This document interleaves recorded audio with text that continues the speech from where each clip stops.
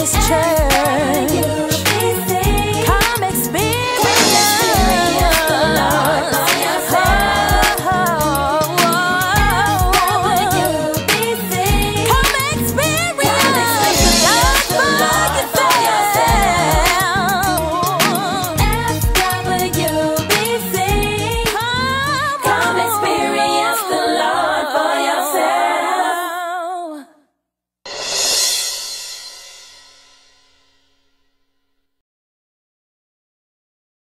Trader and the bird. In this particular tale told by Aesop, he shares that a bird was approached, recognized, and regarded, even revered for its radiant and rare feathers. And it was approached by a trader. The trader said, listen, you have such gorgeous feathers. I know it's going to be a time when you're hungry, so I have some worms here. How about I trade you a worm and you give me one of your feathers? The bird thought, wow, this is a good deal. That means I will not have to go work in search of me a worm. All I have to do is give up a part of me and I will receive what I need to satisfy my appetite. And so that's what happened. The bird gave up a part of itself in order to satisfy its appetite without doing any work. Well, dinner time came, and much to the bird's delight, here comes the trader again.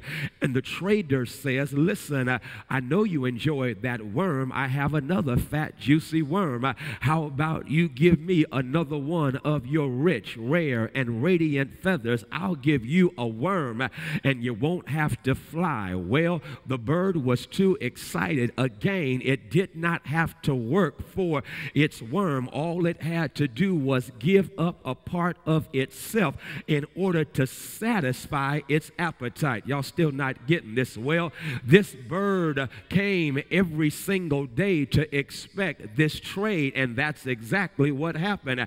The next day, here comes the trader, both for breakfast and dinner. The next day, the trader comes back, and for days, this exchange took place as the bird gave up a part of who it was in order to satisfy its appetite because it was too lazy to do the work. Well, my brothers and sisters, after some time had gone by, I'm sure you are ahead of me and you already know where I'm going, because one day the bird was waiting for the trader to show up, and guess what?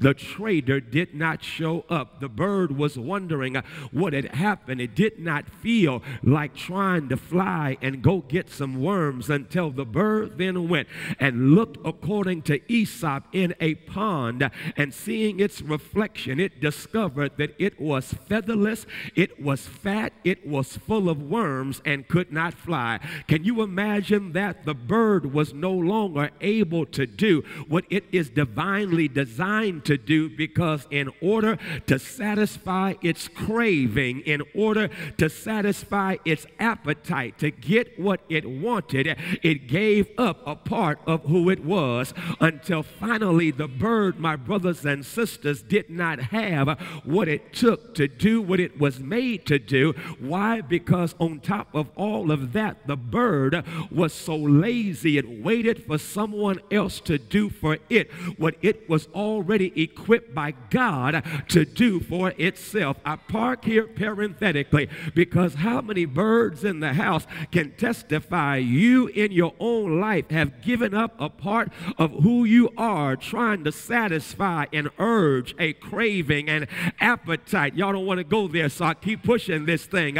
But not only that, you discovered that someone got what was a part of you, and once they got what they came for, you couldn't get them to come back anymore. I'm not even done, because the main thing is, here is a bird that has what the wherewithal and the wherewithal to work for itself, but because it gave up a part of of itself, and now it cannot fly. The bird, my brothers and sisters, is fat, featherless, full of worms, and cannot fly. I park here parenthetically because in a real sense, the bird was guilty of being lazy. The bird was guilty of having a weak work ethic. The bird was guilty of not handling business. And all I want to do as I wrap up this series is say everything we've been talking about is cool, but if you don't have a work ethic, if you don't have a sense of get up and go and handling business, one day